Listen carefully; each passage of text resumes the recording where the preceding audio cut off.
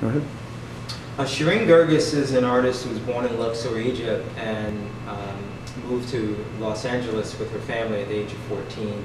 And so she has this interesting duality about her work, being both, Egyptian and also being a Californian. And her work is very much informed by both of those things. She's very influenced by modernism, influenced by architecture, influenced by the weather, but also influenced by the history of the country she was born in.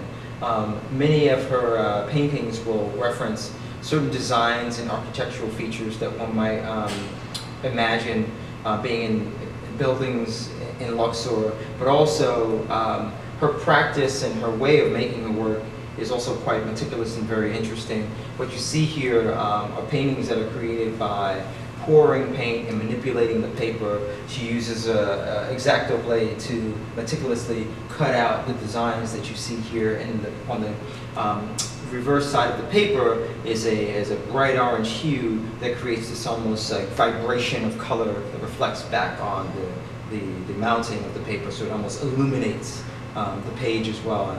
And I'm very happy to be working with her in this exhibition.